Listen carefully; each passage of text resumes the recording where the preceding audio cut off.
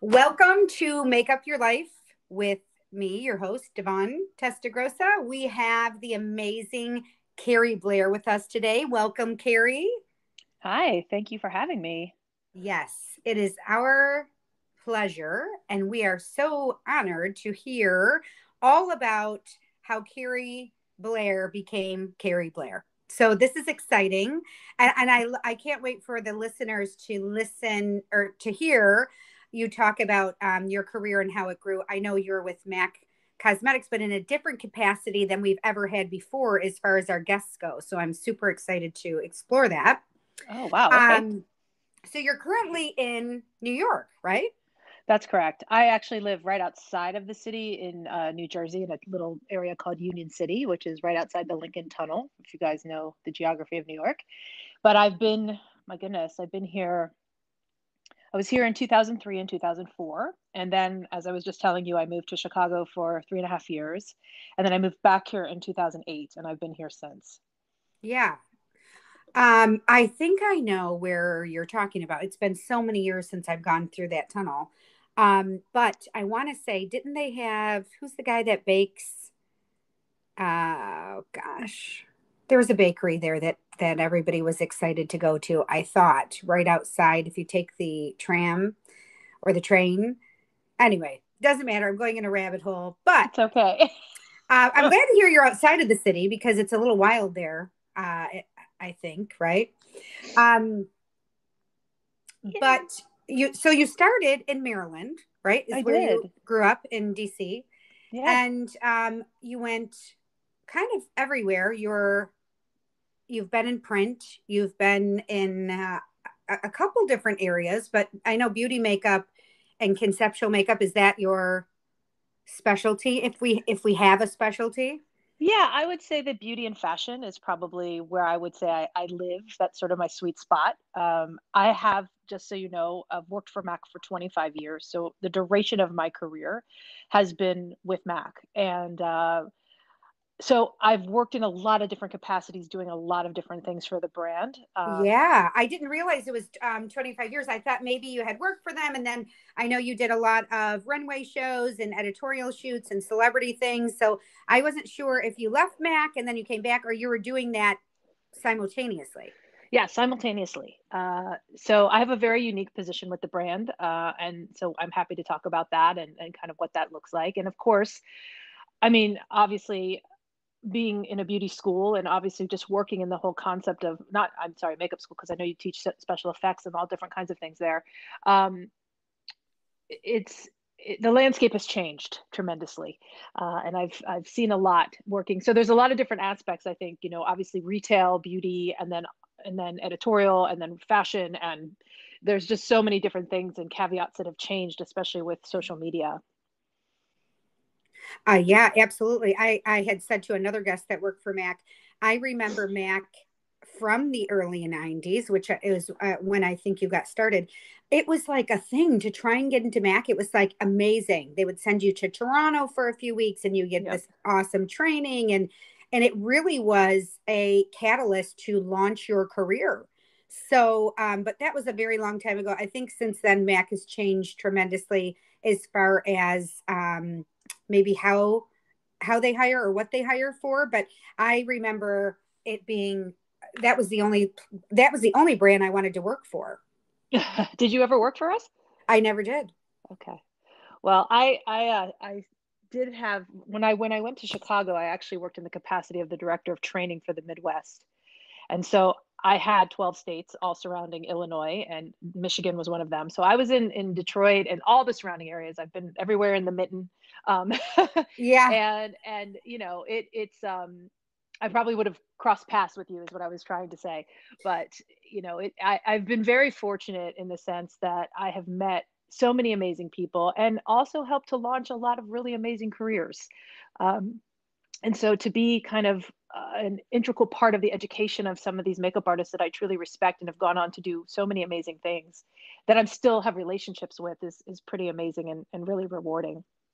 Yeah, and I think, there's definitely been a really great balance with MAC as far as retail, but then also still being allowed to get your own jobs and really express uh, your artistry. Because I think the fear, and this would definitely, if I could speak for the listeners, they would say, their fear Sure. with retail is getting stuck in retail. Yeah. And I definitely know that has happened a little bit more with M.A.C versus maybe what was happening, or you can shed light on that. But we have a pretty close relationship with a local mall where there is a freestanding M.A.C store and there's a Sephora, and it's really about the sales and less about artistry, which of course, right? I mean, you can't just do fun makeup all day. You have to sell product. But it's less of a focus, it seems, just in general, whether it was M.A.C or somebody else, there's less focus on the education. Um, and that's just feedback from our students. So would you think that's true in all your years, that it's kind of dwindled down to what it was? I mean, I came to M.A.C. I started at M.A.C in 1996, and I bought my first lipstick in 1993, and I wore from 93 to 96. I was definitely a M.A.C user and a M.A.C advocate, and I was very intrigued by the brand. Yeah. And I went to M.A.C I went in search of employment at M.A.C because of the education. Yes. And the kind of education, the amount of time that you were educated, the continual support of education, and then I ended up in education for the brand for many years. Um, and so yes, has there been a shift in how much education is available to our artists now than there was even 10 years ago? Of course. A lot of that has to do with, honestly, how people learn. And the idea of things being a little bit more digestible and a little bit more bite-sized. I feel like even myself, as someone who's almost 50, that my attention span, thank you to Instagram, has gotten smaller and smaller and smaller. Yeah. So I certainly, I can understand where people have the perspective that it can be very sales driven, because at the end of the day, to your point, it is a business. Yeah. When we started off as a very small, kind of tiny little brand, when you look at tiny brands now that are able to pivot a little quicker or do a little bit of different things than something that is as large and global as M.A.C is, it does have to shift a bit, because there are so many other things that factor into how we support our artists. But yes, I mean, with COVID, and also with just the evolution of business, it has changed a bit, as far as how education is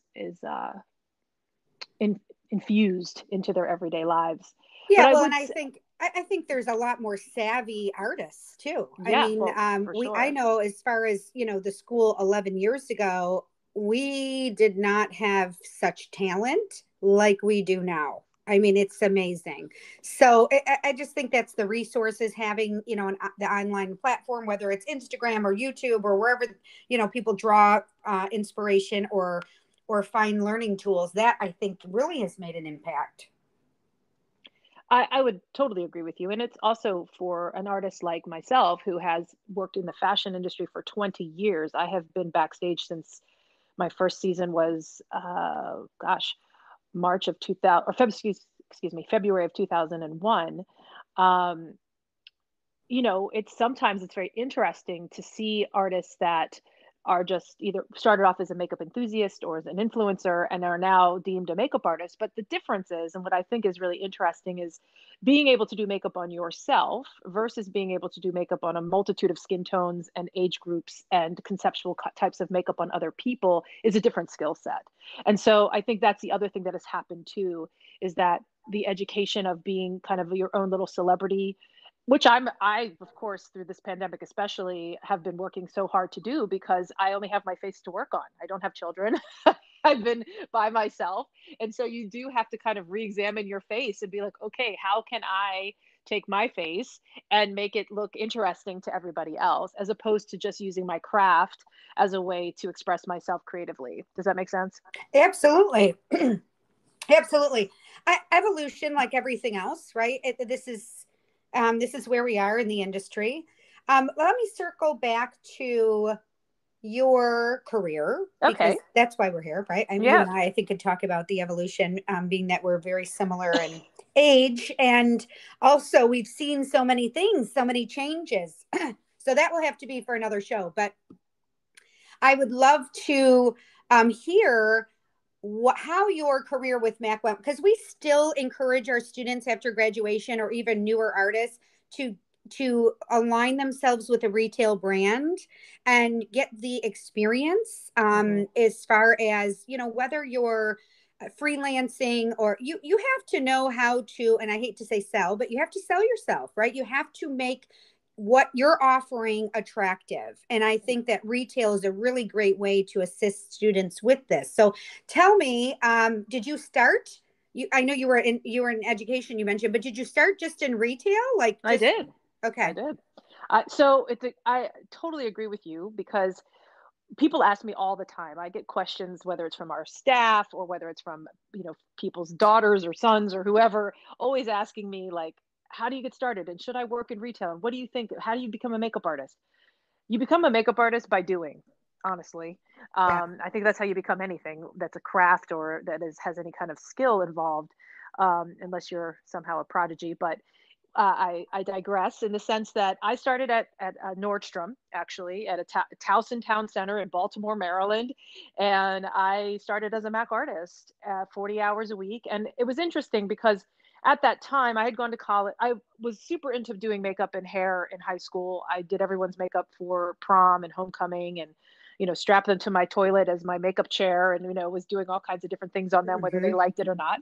And I did my I did my first freelance wedding when I was a senior in high school. One of my parents' friends was getting married, and I did her makeup. And then I went to college, not for makeup. I went to regular. We got my bachelor's in communications, and I really wanted to be a VJ, and that didn't work out. And I ended up working in film and video production for a few years. And I worked on a movie, and I met a makeup artist, and I completely was enamored with him. And I was like, this is what I've always wanted to do, and I didn't know how to do it. And so I started kind of sniffing around, and I thought, well, maybe I have to go to work in I didn't really want to work retail, but I didn't really know what the other options were. yeah, So I went to Mac and I interviewed, and I took a while, but it took about, I only did one interview, but it took a while for them to have a space to hire me because at that time there was only full time. There was no part time happening. And so I also enrolled in school for aesthetics. So at the same time, my first year at Mac, I was going to school part time to get my aesthetic license, as well as working at the brand. And so, yeah, that's why what I why did did. you think you needed your aesthetics, just to have more information on skincare, Yeah, or? I think I wanted the job so badly. I wanted it so bad that I was like, maybe if go to school, it'll be more of a chance of them hiring me. I don't know. I just felt like it was important to me, knowledge is power. Education, like the more you know, the farther you'll go. I mean, as Sure. cliche as that might sound. So I really I just wanted to know everything I could know. I was very hungry. I was very young and excited and interested and always kind of I always sort of walked left of center. I always sort of was at, walked to the beat of my own drum. And I felt like Mac there was an allure there to me. It was almost like a siren's call. I was like, I have to work there and I'll do anything that I need to do to get there. Yeah. And so I started school, and literally the next week they called and offered me the job. So I think there's something about momentum. I think there's something that like busyness, uh, creates busyness. I don't know how else to explain that, but like it just sort of all kind of fell into place. And I think it was because it was supposed to happen. And I truly believe that whatever you nurture in your life, whatever you pay attention to in your life will become successful for you because that's how everything works. If you want your relationship to work, you spend time on it. If you want your career to blossom, you hustle, you spend time, you develop skills, you research, you buy product, you talk to people, you network. And so, I mean, not to get too off my career path, but I that has been my experience anyway, as what I've learned or gleaned over the past 25 years being in this industry. Um, and so, it was interesting timing as well because I'd been at the brand for a little over a year, and Mac sort of restructured how they handled their education. and they wanted to make it more locally kind of homegrown, and they wanted it to be have our artists to have more of a relationship with their educators locally.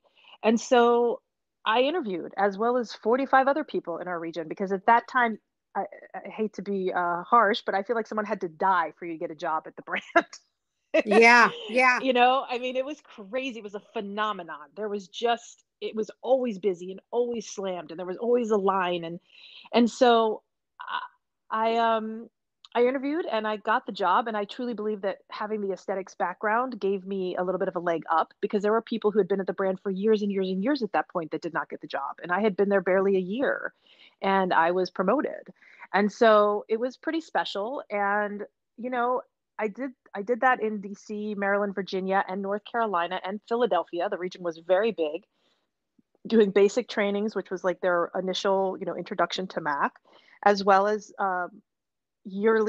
quarterly update trainings, where we would, bring the staff in and teach them about new products and about customer service and about whatever the various initiatives were at the brand. And I'll say this about retail for any of your listeners that are, or your students that are nervous. The thing that's so wonderful about working at a counter, especially a busy counter or store, is that you have the ability and the opportunity to touch every different kind of skin tone, skin texture, age group, demographic, and you learn how to connect with people, because I'm sure you would agree with me, Yvonne, that like it's really about connection. Yeah, 100%. And it's almost something you just can't teach. Like we let our students know, we have a whole business sector letting them know that clients don't get dropped off on a bus once you're done. Um, and it's the same with etiquette. It's the same with customer interactions, customer relationships, customer service. I agree 100%. There are so many. I worked at Sephora, so I didn't work for Mac, but I did work for Uh-huh. Sephora. And oh my, it was just an awesome experience. There's so many things that pop out that were disastrous Right. when I was a young artist. I don't know that the client ever knew, but Yeah. I mean, you're I still just, thinking about it, right? All these I'm years later. still thinking about it. I am still thinking about it. I will never forget. I have to share this because maybe our listeners will think it's funny. There was a gentleman that came in and he wanted foundation on, and he had stubble, right? Naturally, because he was a man, and grew it that way anyways. It wasn't clean shaven. So anyhow, I tried to remove whatever foundation he had tried on because it wasn't matching with a cotton round. Oh my. Mm-hmm. I already know where this is going. Yes. So by the time I was done, and of course, to have such a contrast, he had brown skin and there's a white cotton round. I mean, just imagine, right? Oh my. Yes, I've been and, there. and not So, always that maybe it would have looked better if he had lighter skin. It just because there was such a contrast, I was like, okay, there's not even any hiding this. And now I'm trying to pick off the cotton round off his stubble. right. I can't get it off. He looks like Santa Claus, and I'm mortified. And I don't want him to be mortified. I don't want him to be embarrassed. So I will never ever forget that. And lesson learned, right? I'll never use a cotton round, and I surely would have used a 4x4 gauze that I had available, Right. but it didn't occur to me. So anyhow, yes, I can't say that you know, retail just does so much for your career in so many different aspects. So, but I'm interested in knowing. So you got out from behind the counter and you were educating, and then where? Because now we like you're at some point, and I don't know what the pivotal, change was, but then you're doing runway and you're doing celebrities and you're Yeah. where? Yeah. How did we go from retail to Well, that? it's interesting because I went from the counter, then to education. I then moved to Atlanta with the brand and was training and building that region. I mean, it was on fire in the late 90s, early 2000s. If you remember, Mac was exploding, and I was part of that explosion. When I got to Atlanta, there was 4 stores. And when I left, just in Georgia alone, there were 12, never mind Alabama, Mississippi, North Carolina, South Carolina, Northern Florida, Southern Virginia, Mississippi. Yeah. I mean, it was Tennessee. I was in all I helped to build this brand. I mean, it's crazy. So there was a position in 1998 when I moved to Atlanta called the senior artist. And it seemed at that time that these were like hand selected people, and you had to have some special something to get this position. And at that time, for me, education was really where my heart was. And so I wasn't too ruffled about it. But as this job started to unfold, I was like, that's where I should be. I want to be an ambassador to this brand. And in order to make us have street credibility, they had to give us opportunities sort of behind the scenes to give us like the senior title, right? Like what makes you Right. senior? So Mac had a tremendous relationship way back with Frank and Frank in Canada with fashion. And also, too, at that point, John Dempsey had come in. And for those of you who don't know, John Dempsey, he is the global brand president of Estee Lauder. But at that time, he had come in as the brand president of Mac. And today is his 30th anniversary with Estee Lauder companies, which is why I'm bringing that up. That's neither here nor there. Oh, But that's a neat fun fact. yes, but he was very interested in developing fashion for the brand and what Mac stood for and the trends and all of those things. And so we had this incredible sort of networking that was happening with all of these smaller and some larger designers internationally, whether it was Milan, Paris, London, New York. And we also wanted to keep our roots where the roots started, which was with professional makeup artists. And so there was this incredible network that we had with, people like Sharon Dowsett, Tom Pichot, James Kilardos, Val Garland, at that time, Mary Greenwell. I mean, the list goes on and on and on, but there was a ton, Diane Kendall, all of these, Charlotte Tilbury. I mean, I could keep listing names, but these artists were sort of the idea of makeup artistry and working backstage because, for a long time, if you watch the Kevin Aucoin documentary, the models did a lot of their own makeup. But suddenly artistry and having a key or a head makeup artist that designed the look and had a team of people to come and execute became this sort of regular thing that happened in fashion. And so we were the team that supported these makeup artists. And that was how we got backstage. And what was so unique and so beautiful about what Mac did was we knew how to work as a team. So, and we knew how the products worked and we knew how they worked together. And so we would go to the test with the key makeup artist and the stylist and the hair person and whoever else and show them what we had.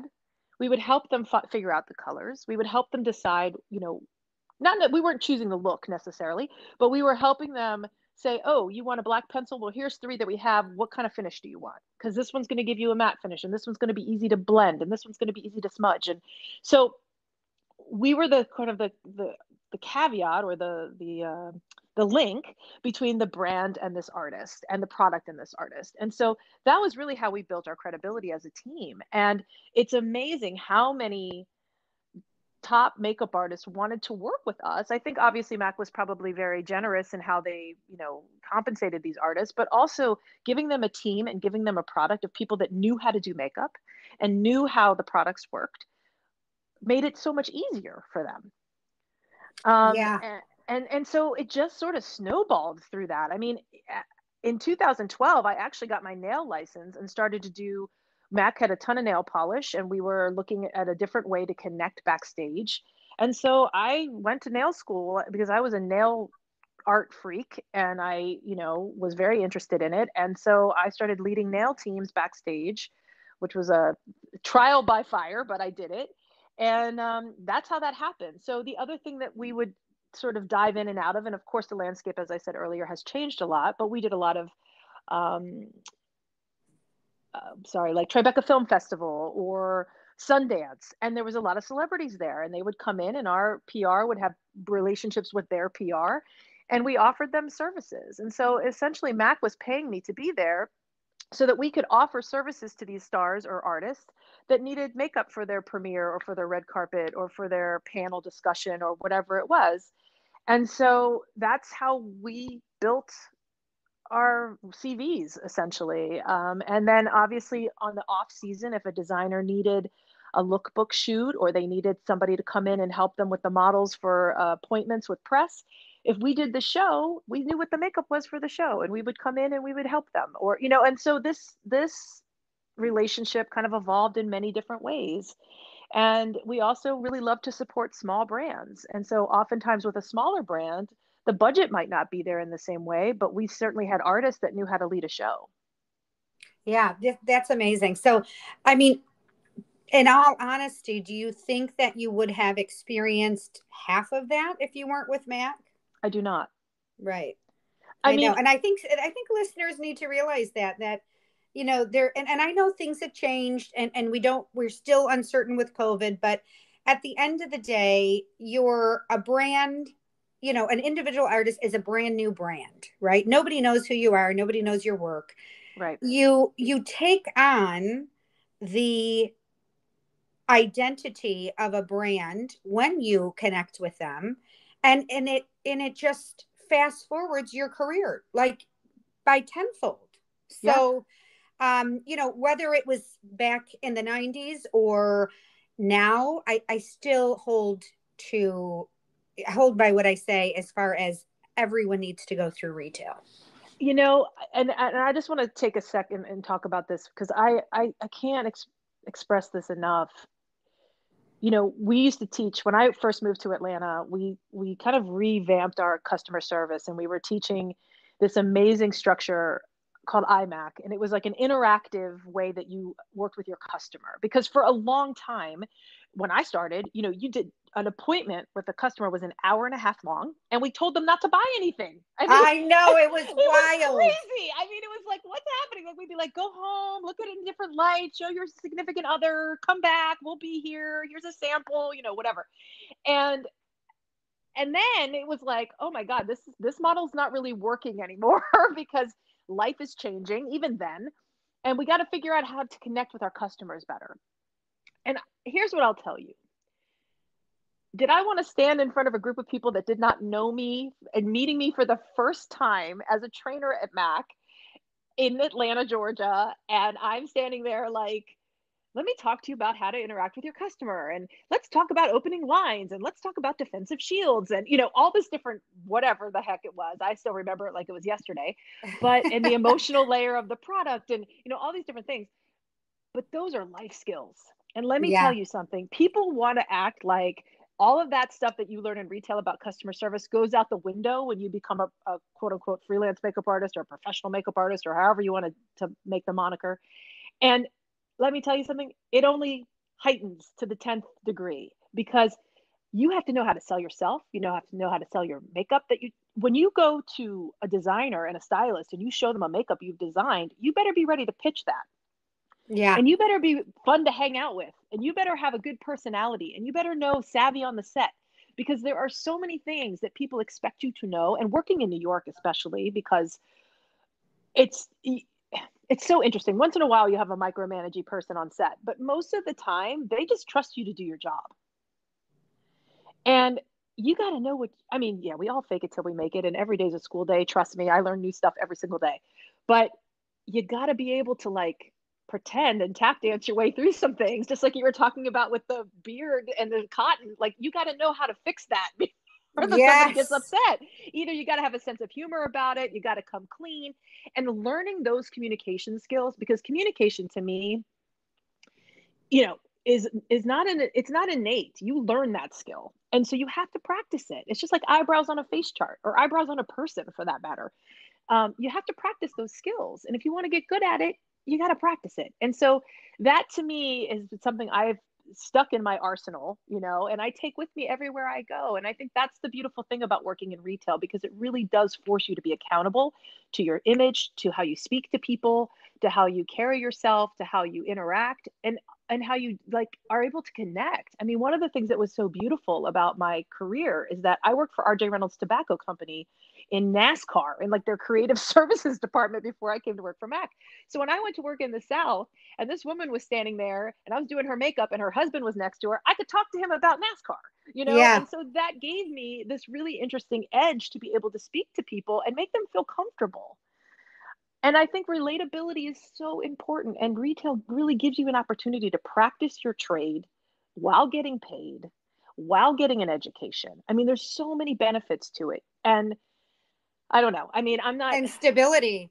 stability and Stability. a Yeah. network. And this is the other thing Yeah. too. When we talk about the beauty industry, whether it's in fashion and freelance or it's in retail, it is a small network of people. And it's amazing how many times you cross paths with people again in the beauty industry. Yes. And so you really have to be careful. There's no bridge burning, like you really Oh have yeah. to protect what you build. And so I think I can't stress that enough for up and coming makeup artists. I mean, honestly, like I want to inspire all of you to believe in, what it is, set your goals for yourself, whether they're, small micro goals or big, large, lofty goals, but set those things for yourself because you can achieve anything you want. And that's the beauty. I mean, I have been around the world. I have been to Thailand, Singapore, Malaysia, Israel, Mexico, Milan, Paris, London, all over the United States, all over Canada. I have traveled the world with this brand. It's amazing. Like I have the chills. It's amazing. I It mean, is amazing. I have what an amazing life. an amazing life and an incredible opportunity. I mean, but you know, in retrospect though too, you were so devoted to them. You knew that this is the brand you wanted to represent. I don't know if you knew it was going to be for this long, but you knew that this was, because sometimes I think it's um we enter a position because we think we should, or oh, this would be a good opportunity. Even the girls that have been with me since my inception at the school were because they really believed in my brand. They believed Right. in the school. They believed in what we had to offer. And so I think it's no different with you, which is why you're still there because you wholeheartedly believe in the brand and support the brand. I do. So, I care very much about it. Very much. I mean, yeah. and it's funny. Today I just had my 25-year anniversary. Today is my parents' 54th wedding anniversary. Today's a big day. Yeah. And And look at how and lucky we are. And what I did you say? It know was Estee Lauder's what? it's John Dempsey's 30th anniversary with Estee Lauder today. Yes. So Like, he's, if you don't whoa. follow him on Instagram, you should. He's the best meme dealer around. But I will say that I feel like when you let me tell you something. This relationship, it's had its ups, it's had its downs. I've had my tears, I've had my emotional scar. I mean, it has been a long-term relationship with everything that comes with that. For anyone who's had a long-term relationship with anyone besides your parents, and even with your parents, it comes with all the stuff. But I was in it to win it. And the best part about my experience at this brand has been the people. I don't care about, I mean, I love eyeshadow and lipstick and lip gloss, and I'm a makeup junkie, and glamour is my profession and all that stuff. But the people that I have connected with at this brand I get to work with some of my best friends every single day on set. And do we pick on each other like sisters? 100%. But when we work together as a machine of artists, like right now, my job, a lot of it consists of creating online assets for North America. So what that basically means is when you click on the M.A.C website, and you see, like, let's say, I don't know, cherry lip liner, and you click on the pictures, you'll see three different skin tones with cherry lip liner, right? Well, we create those assets, my team and myself. That's what we do. That's what we've been working on for the past couple of years, so that our website is accessible to people and it makes people say, oh, wait, that Studio Fix color looks great on this person. Well, we did that we created that image. So when we work together, we're pumping out, 50 or 60 images on one day, Oh my gosh. all creating something different, all creating something that is either aspirational or attainable and saleable. And so we know how to do that together. And we have a heavy shot list. You know what? We work hard, but we get it done. And that to me, like, I have so much respect for the people that I work for and so much respect for the people that I've been able to touch. Teach somebody something, that relationship, that energy that you create between you and your student, that's what it's about. right? It's for the love of teaching, for the love of educating, for the love of seeing that person taking your idea and creating something really magical out of it. And that to me is what's been so special about my career. I mean, yes, I've traveled a lot of places. I've had some incredible experiences. I mean, I'll just tell you this one story. I was testing for Oscar de la Renta many, many years ago. This is probably when I lived in New York the first time. And I was assisting Rafael Pita, who was doing the makeup, and I think Orlando was doing the hair. And I'm standing in his studio watching him style models, Oscar himself.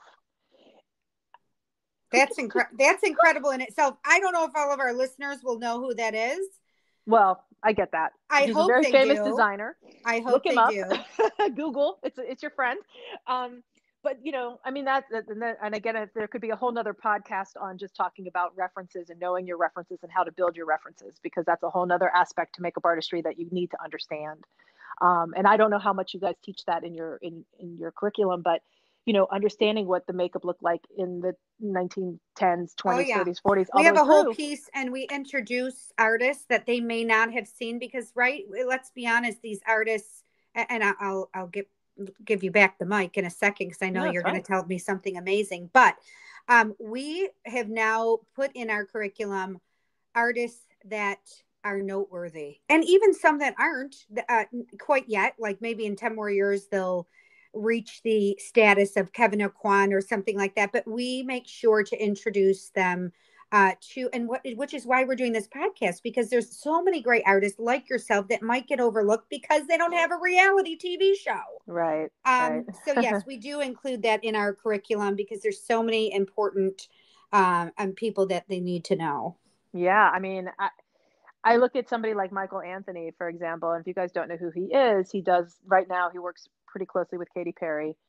But he worked at our M.A.C store in New York, and he and I, were friends. And obviously, he was an M.A.C artist, and he started his career with Roberta Flack. And again, working on the road with her, and she was a more mature R&B artist. If you don't know who she is, an incredible singer. And then he kind of left the brand with her, and he had an experience to do Katie's makeup. He did Brooke Candy's makeup.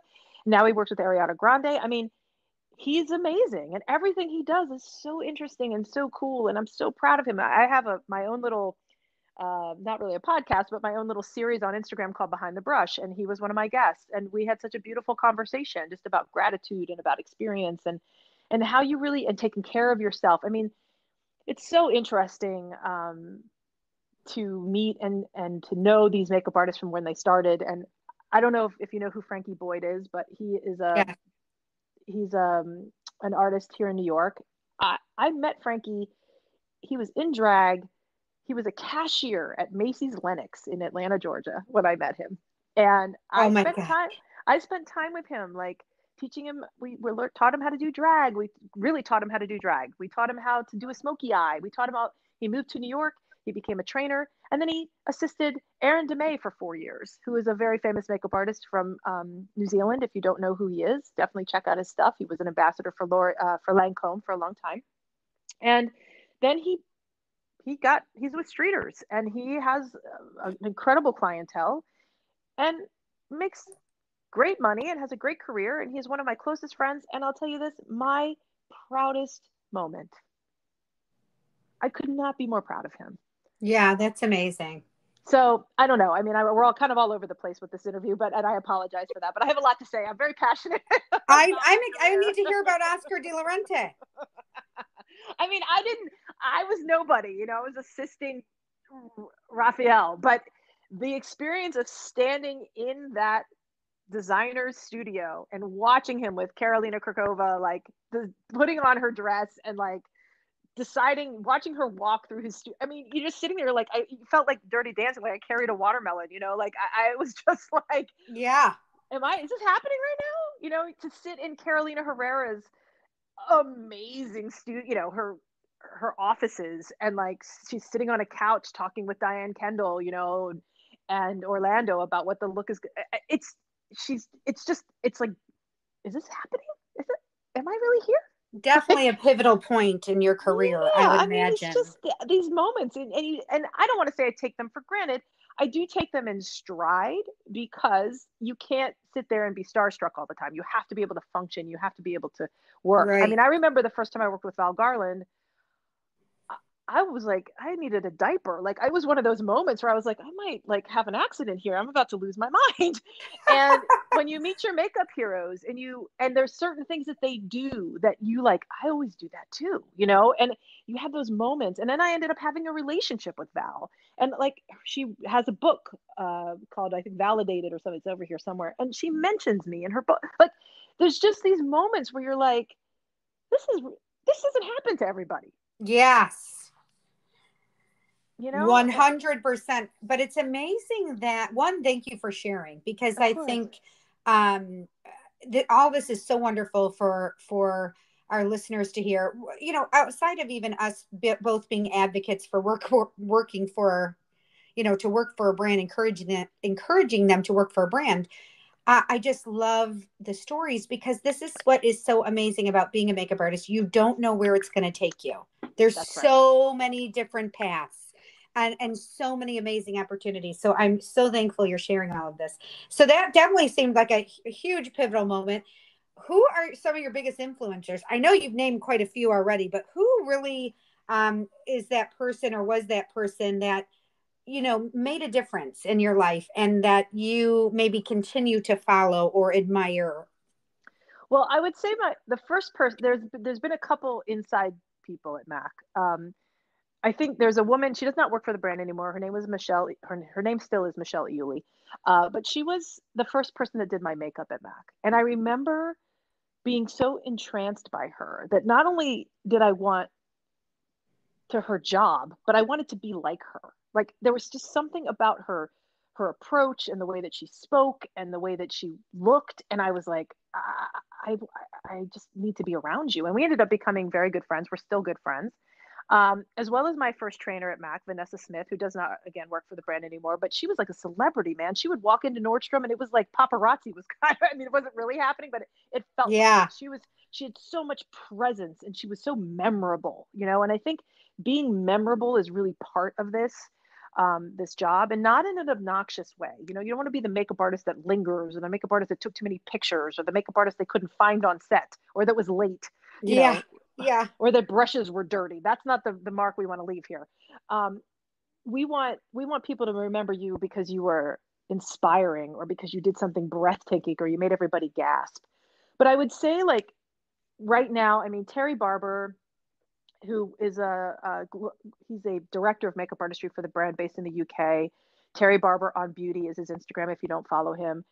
To me, there is, and another person who was sort of, I think this is a really fun quote: last picked at kickball, first picked at MAC. And if you think about MAC from the 90s, that's kind of what was happening there. It's It so was like, funny. I had a hard time. I was sort of like the kid that ate on the radiator at school, that nobody really understood. And then I came to this brand where there was like a million of us. It was like Yeah. we were partying in the streets. And so Terry is just one of those like counterculture, subculture guys who has taken the opportunity from working with a brand and made it, exploded it into an incredible career for himself, because he's got such a passion for beauty and for makeup, and the way that he talks about trend and past references and music. And I mean, and he's one of my dearest friends. And so to have that to me is just beyond special. Hmm. As far as like professional makeup artists and other people that I feel like have really influenced me, I would say Val Garland is probably one of the top. Um, you know, I just love how she takes things to the edge, and yet it's still beautiful. Because there is a fine line when you're conceptualizing, especially between it looking like super interesting and cool, and then teetering into like a craft fair, or Yes. so there's a fine line there, and it can take a long time to develop your eye.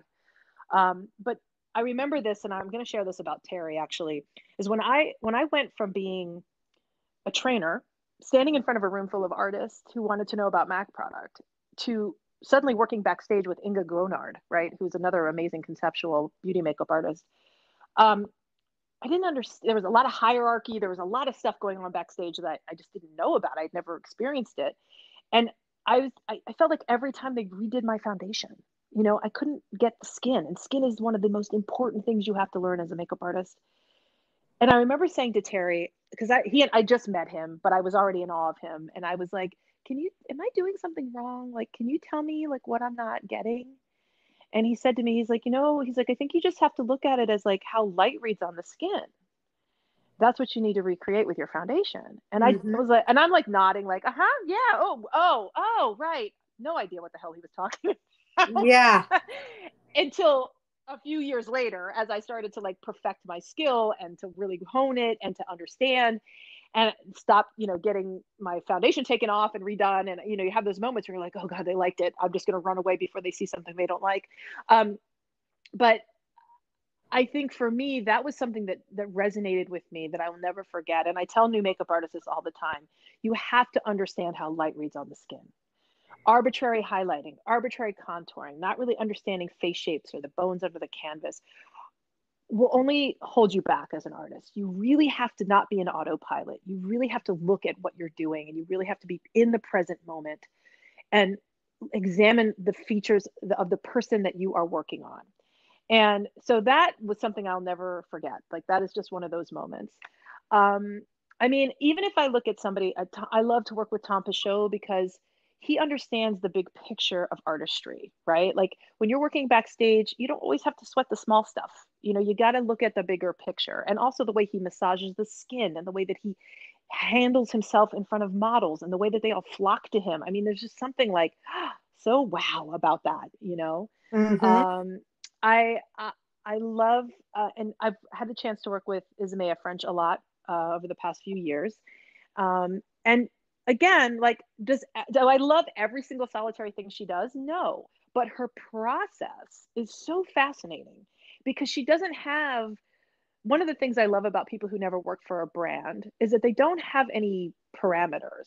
They just kind of go for it. And there's Yeah. something so liberating about that. There's something so exciting to watch. It's like, okay, wow, I wouldn't have thought to just do that because I'm so like, there's so many rules. Yeah. I And was going to say, you're not within the confines of the brand. right. And so one of the things that I try really hard to instill in artists, especially when they have an opportunity or try to give them an opportunity to conceptualize, is to look at your art, look at your makeup as an art box, look at it as color and texture, not as eyeshadow, lipstick, and blush. Really look at it as terms of what story you are trying to tell with this makeup and how do you get there, Mm-hmm. and what is the process, and how do you define texture, and what is the language of beauty? Because I think that there are so many things that happen when I see an artist that leaves Mac and they just suddenly explode and you're like, what happened? Because it's important. What is that quote? Is it Picasso that has this quote where you have to know the rules before you can break them? Yes.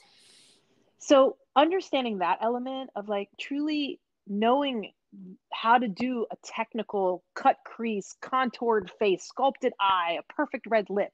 You got to know how to do all that stuff, right? You have to have Yeah. good line quality and good symmetry, and but you have to understand all that as a baseline, which is another thing I loved about working for Mac in the 90s because it was all about that structured technical makeup. And then once you get that mastered, then you can do whatever the heck you want because the makeup police are not coming. I'm Yeah. telling you. So true. So There's no true. sirens coming. I promise you. So tell me what you think the future holds for you. For me, Yeah. well, I mean, I would say if this past year has had any any sort of nuances or nods to the future, it would be that content creation is certainly paramount. Understanding how to create things that are interesting, to let your personality come out a little bit without offending people, without being a jerk, or but I, I'm a woman of a certain age, and you know what? I'm not apologizing for that. I own it. And I think so. For my job, I think we're really looking towards building a community of creators, being able to still talk about not the foundation of what Mac is, but how it excels into the future, how it explodes into the future, and how that nebulous sort of what is Mac, who is Mac, what happens there, how that energy, because it's so magical when I think about, and I'm sorry, I don't want to not answer your questions. I'm going to go back a little bit to go forward. And that is that MAC has been really maverick in so many ways. The things that we have done as a brand, whether it's with RuPaul in 1994 as the first MAC girl, or with Katie Lang, or having Rosalia as our Viva Glam spokesperson. Like, there's just so many things that we have done that have been so like out there, and we've changed the beauty industry. And maybe now, the view has slanted a little bit or shifted, but I want to continue telling that story. And I think that, for us and for myself, finding unique ways to do that and revamp my storytelling is kind of where I'm looking to go. Yeah. And really spreading roots and not being an anchor. I love that. I love that. So, and the future will be with MAC, maybe, maybe not. I mean, at this point, I certainly have a lot of ideas about other things, because I think when I leave, I could, if I had wanted to be a freelance makeup artist and really get out there and hustle and get with an agency, I would have had to have done that probably 10 years ago, maybe 15 years ago, because my hustle was different then. My Sure. energy was different. And I was married for 12 years. So at that time, during the kind of time where I would have been maybe building my career in that way, I wanted to, anytime I had left over after working, I wanted to spend it with my husband. And so it wasn't the right thing for me at that time. I have no regrets about any decisions that I've made. So I know that what I'm doing here is important for the people, the legacy that I want to leave behind for this brand. If I move past this, I don't know what I will do. I'm a very creative person. I'm a very colorful person. I love to paint. I love art. I love abstract. I love things that are deconstructed. And so I don't know. It's a really good question, because right now I don't have any plans on leaving, because I feel fulfilled in many ways here. And Yeah. and so, and at 25 years, it's like, where am I going? And not that I couldn't go anywhere. I could go anywhere I wanted, and that's the beautiful Well, you part. might miss all your friends, and there's Yeah. camaraderie there for sure. Yeah, and Uh, I don't want to, there's not security in anything anymore, so I don't want to rely on that. But what's so beautiful about it is that we are still here. I'm still here talking about it. yeah, 100%. Well, I have to encourage our listeners to follow you. Your Instagram handle is Keri Blair, KeriBlair. Correct. You have amazing work. I went on Thank your you. website, and I would, visit her website as well, makeupbykerryb.com. Amazing stuff, like really such a developed artist. Thank And I you. say that because sometimes you're behind the brand, and I don't always get to see um, the artistry of the brand ambassador, right? Sometimes Right. it's a lot of behind the scenes. I love that you made it a point to capture everything you've done, in addition to working your full-time job with MAC. Yeah, thank you. So amazing. I encourage everybody, follow her on Instagram. She's got great stuff. Uh, you said you have a Behind the Brush series. I Awesome when you do. can learn more about artists and just, this whole community. I think what you provided today gave our listeners so much to go off of as far as developing their career. I can't thank you enough. And I'm so, so grateful you were with us today, despite all these celebrations. Well, the other celebration is I got to do this. This is really exciting for me. So thank you so much for the opportunity. I hope it was interesting for your listeners and somewhat inspiring. And, certainly if you have any questions, I try really hard to answer, obviously appropriate questions. But if you want to DM me or send me a private message or an email, feel free to do that. I really try to answer everyone. And, shout out to all my D-Town peeps. It's like, Yeah. Detroit in the house. I am not. I have a lot of love for Detroit, and um, I appreciated all of my visits there, because it's such a unique place. And I really, really, Devon, I really appreciate this opportunity. So thank you so much. No, thank you, Keri. We love the stories we hear. This by far is, part of my top favorite. I'm so grateful. Oh, I know thank the you. listeners are so grateful. You gave so much content. If I was the listeners, I'd be like writing down every name you dropped and researching every single name. But anyways, I will be respectful of your time and we'll let you run, but we will definitely have a follow-up and can't wait to hear what this new year is going to bring for you. I mean, I know it's going to Me be so too. different within the brand, so it'll be really fun to catch up and see where you're at. Well, anytime. I would love to talk to you again. I got lots of information about lots of different topics. So, anytime you want to chat, just let me know. That's awesome. Thank you, Keri. Have a great day, and we Thanks, will you too. connect soon. All right, stay glamorous, everybody. Bye bye. Okay. Bye bye.